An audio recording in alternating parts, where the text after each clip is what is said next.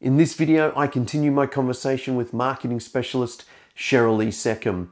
And today we talk about social media and the traps to avoid when using it to promote your theatre show. Let's go! This is the business of art. What do you find are the biggest kind of resistances that creatives are having in doing that sense of putting themselves out there, telling that story, building that journey with the audience, watching that? What do you find are people's biggest either resistances or struggles in doing that? It's an interesting question and one I've been thinking about a lot. And I think I've come to the conclusion that it's a misconception about what marketing is. And I think that's been influenced by social media over the last 10 years in what they're actually seeing and a lack of understanding. Creatives are very talented and skilled in their creative work, but when it comes to marketing, not so much. And so they believe what most other people believe as well, that vanity metrics on social media are real. Define vanity metrics for somebody that doesn't know what that means. The ones that make you feel good. So 120 people liked my photo, therefore I'm loved in the world. That's vanity metrics, and that has little or no impact. 10,000 followers on an Instagram account, but they only get 50 people liking their photos means that the wrong people, they've either bought the likes. They have bought the likes. That is what they've done. They've bought their followers. It's full of people that don't give a rat's about what they're doing. And so they're not ticket buying people anyway. They don't care about you. The typical thing that I see that makes me smile, cringe all the time is you get what is known as the Instagram influencer. That doesn't add value to them. Now, there's good influencers, but the typical one that adds no value to the world. And they have, let's say, 25,000 followers worldwide. That is photos of, young 20-something female doing what she does during the day, and her average like on a post might be 200. Then she'll post something of herself in a bikini, and suddenly it ups to 500. What do you think those extra 300 people are? That's a really good point. So I find that creatives look at that, I don't want to be that. Well, you don't have to be that. Who said that marketing yourself has to lack integrity, has to not add value? In fact, if you are lacking in integrity, if you do things that don't have integrity, if you do things that don't reflect the value that you are as a person and a theatre company, they're not going to work anyway. Yeah, that's so true. People see through them, and they, it's just, you feel like dirty after all. You can't do it. There are marketers out there that have given marketing a bad rap and given marketing a bad name, and we have to take control of that ourselves. I totally agree with that. Yeah, it's interesting, and I think there's something in there that you talked about that I really connect with, in that sense of social media influencers right now. They're absolutely having impact. They're absolutely having an effect, and they can do good things for you. But I think it really does come down again to that. You kind of touched a little bit earlier on the sense of knowing why you're choosing that particular marketing strategy, that particular influencer will have a connection with a particular audience, and that you need to make sure that the audience that is following them is the same audience that you need following you. Otherwise, it's pointless, isn't it? Absolutely. And I think that comes down to a lack of planning, if you will, or lack of knowledge of how to actually market in the first place.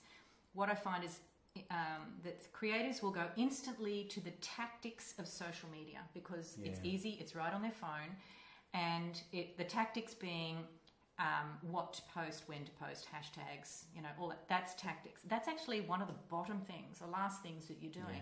They've skipped all the steps beforehand, which say, this is my goal, this is what I want to achieve in my marketing campaign or strategy.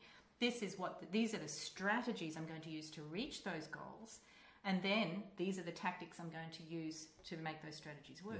So they start down here instead of up here, and then wonder why they have no impact, and they're spending hours running their Instagram account and not getting the ticket sales from it.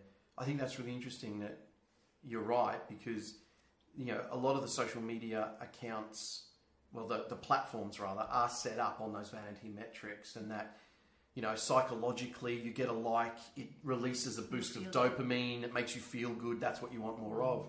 But it's that sense of awareness, that awareness doesn't equal dollars. Awareness doesn't equal ticket sales. And when you're looking at that sense of, you want a lot of people to become aware of you. This is my take on it. You want a lot of people to become aware of you, but then you need to focus and focus and focus that group down until you find the people that are also willing to spend their money with you. Absolutely. And there's nothing dirty about that, because people earn money and they want to be entertained. And if you can provide that, then that's great, and you're doing your job, and they're going to reward you financially for doing your job. Right. But I think that's really important, that sense that it's not just about the likes. The likes don't pay the bills. There we go, some great information from Sherryl-Lee in that video.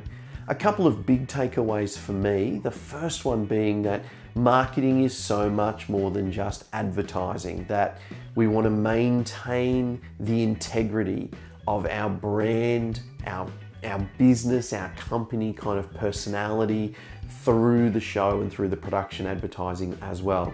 Don't jeopardize the integrity of your vision and your values and your personality while you're promoting your show. Number 2, likes don't pay the bills, baby.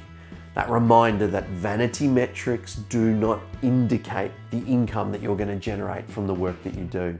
Don't discredit people that are joining your email list or signing up to your page or whatever that aren't yet ready to purchase. There's a lot of research that shows that people are interested a lot sooner before they're ready to buy, and they might just need to take a bit more time to get to know you. It might take them 6, 8, 12, 24 months before they're ready to commit their cash to the work that you do. So don't discredit those people, but don't just think that their presence and the likes are going to actually make you the income that you think from that. So it's a great reminder.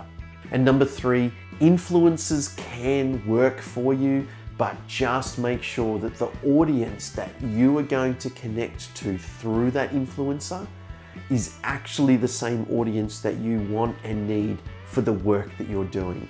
There is no point using an influencer who has a massive following that you think will get you lots of exposure when that audience that they have is nothing like the audience that you need to sell tickets to your show. So that's it. Thanks so much for watching. If you got some value out of this, I would love it if you hit the like button, crush the subscribe button, and of course, if you found something of value in this video, there is a good chance that you will know somebody else who would also get some value out of it. So please share it with them, tag them in the comments, whatever you've got to do to pay it forward and help them out as well. Thanks very much. I'll see you next time.